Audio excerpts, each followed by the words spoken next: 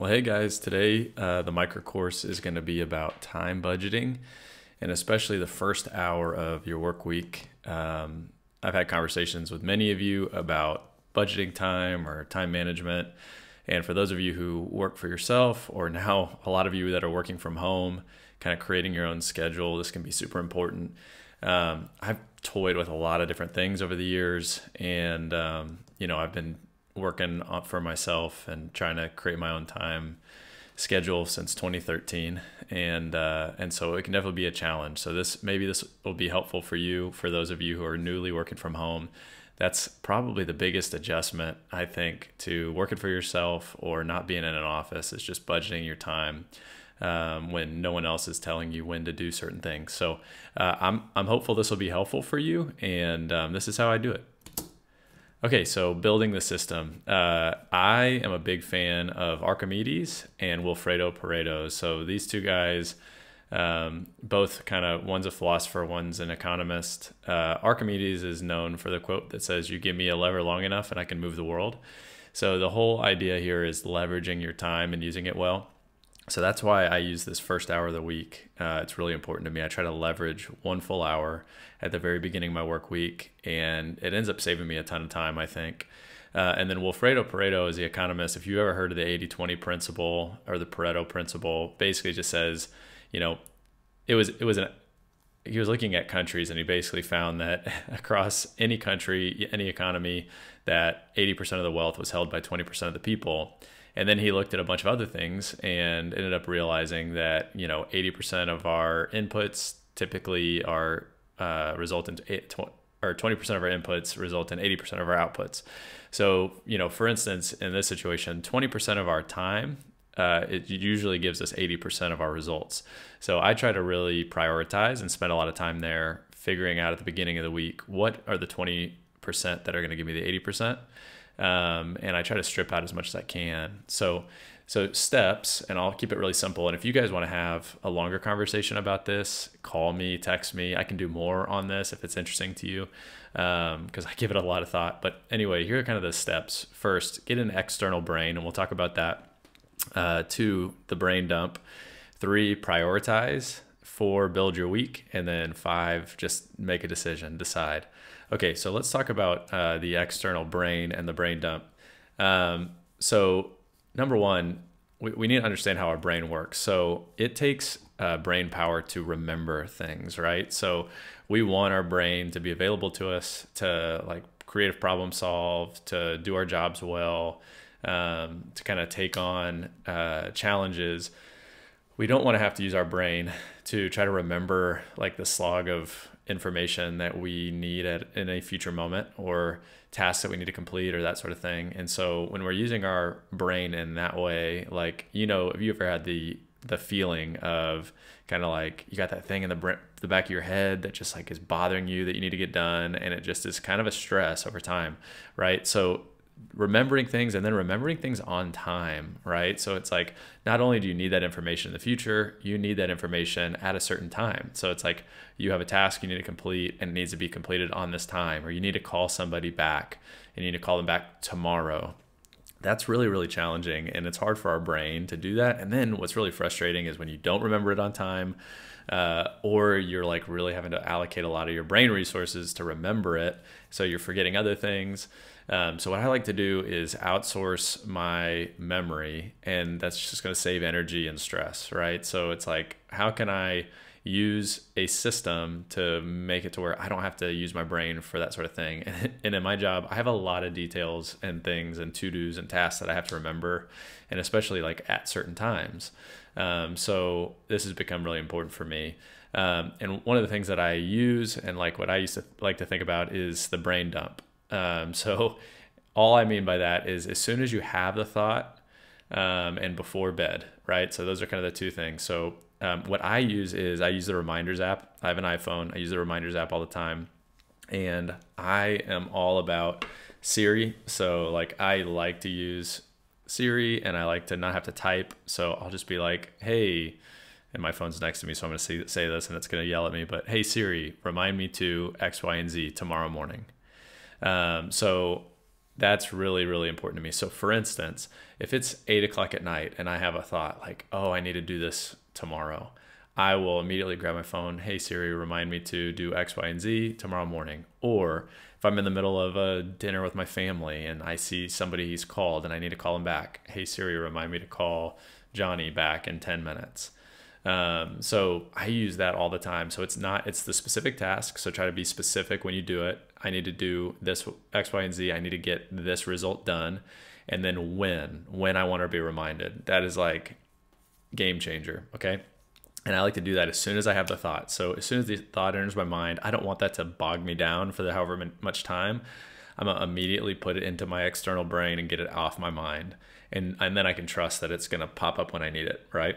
Okay. So then right before bed, if you guys are like me, when I lay down at night is when I get bombarded by the things that I need to get done the next day. So before I go to bed, I will go over to my phone and I'll try to like spend 5 minutes going, what things are on my mind? What things do I need to do tomorrow? And I get it done so that I can like fall asleep quick. So those are a couple things I do, the brain dump and then having an external brain. Use it, try it, see if it's not a game changer for you. Okay.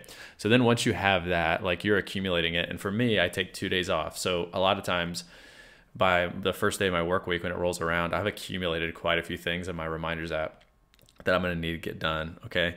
So then the next is like building the week. So the first hour, I allocate the first hour of me sitting down in my office. So for me, that's Tuesday morning. So let's say Tuesday morning at 9 a.m. From 9 to 10, I'm sitting down at my desk. And the first thing I'm going to do is I'm going to take out a sheet of paper. Like for me, it's like a notepad. And I'm going to put it all down on paper. So I'm going to take out my reminders app. Anything I've put in there, I'm going to write them down. Okay. So that's first. Then I'm going to think through my week and go, okay, what are like recurring things that I need to get, that I have this week? So, do I have any like recurring meetings? Like for me, like Bible studies, Friday night's date night for Tay and I. Does Ransom have any T-ball games? And I'm just going to go through and try to remember every single thing that I need to get done. And then are there any tasks specifically this week that I want to get done? Are there any projects I'm working on? Like what are all the things that I'm trying to get done? And I try to really take my time on this. Like don't rush it. Okay. Because it's kind of a measure twice, cut once type thing. You want to get it all out there. Okay. Then I start building my week. So I'm going to open up my Google Calendar. For me, it's my Google Calendar, whatever you use for a calendar. Outlook, maybe you have like a physical one. I like a digital one just because it's with me all the time. And so as you start to build your week, the first thing, you got to work backwards, right? So don't start with work, start with your off time. Okay, so for me, if I don't build in off time, it's not going to happen. It's just like budgeting. So if you don't budget to save first, you're not going to save. The same with off time, especially in my world. I could work every day of the week, 20 hours a day. So I try to build in my off time first. So for me, that's Sunday, Monday.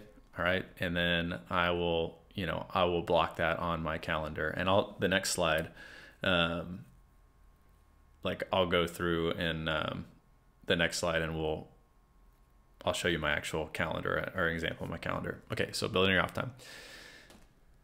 Build in your personal priorities. So for me, like going to work out would be personal priority. I read and pray in the morning, spend some time with Taylor, spending time with kiddos, any hobbies that you want to take on, time for, X, Y, and Z, that's personal priorities. So I'll build that in. Then I'm going to build in my most important projects. So these are this is work. So we're jumping into work now, but this is projects. So things that I've been working on that are important, maybe more long-term. Like these are the things that get overwhelmed by urgent things. So I want to build those in, and I try to build them at the beginning of the day. So I try to get them done before I can get overwhelmed by other things, before I look at my email, before I am responding to urgent texts and phone calls. Okay. So that's next. Then I build in what I call your blocks. So for me, this is work practices that move the needle. So being in my job, this is replying to phone calls to leads, or this is, it's a lot for me. It's a lot of phone calls generally. But these are your business practices that you need to be doing every single day. So whatever that is in your job, you probably have things that you do every single day. These are build blocks for those, blocks of time. So for me, usually it's an hour hour at a time, where I'm making phone calls. And then I have blocks for like, building out a newsletter that I do every week, searching the MLS for homes for my buyers, that sort of thing. And then I also create blocks. So there are, variable blocks. So the nature of my job is I don't know every week, when a home's going to hit the market that one of my clients is going to want to see. So I block out time that's kind of like flex time for showings and for, consultations. And I block those out in my afternoons. And then those are variable. So if nobody ends up needing to see a home that day, it becomes off time. Okay, so it's kind of like variable blocks. You'll see the colors on the next screen. And then once you've built all of that in, and on the blocks, one more thing is I block for tasks. So it's just a block for tasks, and then I put in each task block specifically what tasks I'm going to accomplish during that hour. Okay, so I have a block for phone calls, I have a block for tasks. Okay, and during that hour, I know what things I'm going to accomplish during that time. And then create white space. So just as you're looking at your calendar and you're looking at it, is there enough white space? Have you created enough margin? If it's just stacked, boom, boom, boom, boom, boom, boom, number one, it's not going to all get accomplished. Number two, you're going to be burnt out. Know in advance, be aware of how much energy and you have in a given day and what you can accomplish, and then create enough margin for you to have white space. If you don't have white space, you're going to burn out, right? So you just need to know. And then step 7 is just make the decision. Just decide that once it's down and you've finished the calendar, it's done. And once you decide, your hour's over, you start working. Okay. But those are that is the process I go through the first hour of every single week. And like I said, this has been a work in progress. This is something I've kind of worked on and tweaked over time.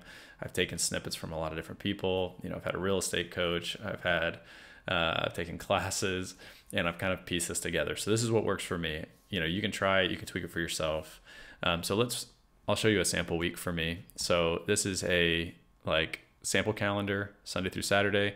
So like I said, first thing I'm doing is I'm building in my off time. So that's not only days I'm off, which for me is Sunday, Monday, because I have to work long days, Saturdays generally, but also what time in the morning am I going to start work? What time am I going to stop work? Right? So those are my blocks.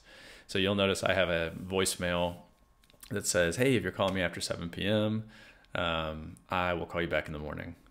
So if I get a call after 7 p.m., unless I'm actively working a negotiation, I will let that ring through, and then I'll call back the next morning, right? And I'll probably do a brain dump reminder that night. Hey Siri, remind me to call so-and-so back tomorrow morning. Okay, so that it gets done. Right, then I'm going to put in my personal priorities. So that's what I want to do in the mornings: drink coffee, read, pray. I got my workout time. I've got Ransom's T-ball game practice. Friday date night every week, going strong, 9 years. Church, Bible study. So I'm putting in all the things that are important to me. If I want to have coffee with a friend on Thursday. Okay, so that's that. Now I'm building in my blocks. So for me, because of my job, I'm putting in blocks in the week for showings so that I have time available that I've set aside for doing that.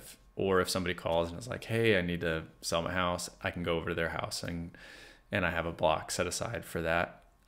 So I do that in orange because it's not definite, right? So, but I know in advance. So if someone calls me on Tuesday and is hey, I need to see a house, I can go, okay, do you want to see it on Thursday at 5 or do you want to see it on Friday at 3, right? So those are those blocks. And then obviously I've got to schedule that. This hour, it's like the cornerstone of the week. So it's got to come first. So I'm just going to go day by day, right? Then I've got my calls, my call blocks, try to build those in because those are super important. Tuesdays, I draft my newsletter, and then I've got my task block. So you can see I'm kind of just building, I'm working backwards here. Notice my task block I try to make it come after all my important stuff so that it doesn't take up all of my time. So that's a sample week for me. Not every week is exactly the same, although there is a general framework that I use, but you've got to make it work for you. I like to work out at 1. Most people like to work out either at night or in the morning. breaks up my day. So anyway, I hope this is helpful. If you guys have any questions, you can certainly holler at me, text me, call me, email me, comment on this. But anyway, if you want me to do more of these, I'd love to do that. And you guys have a great week.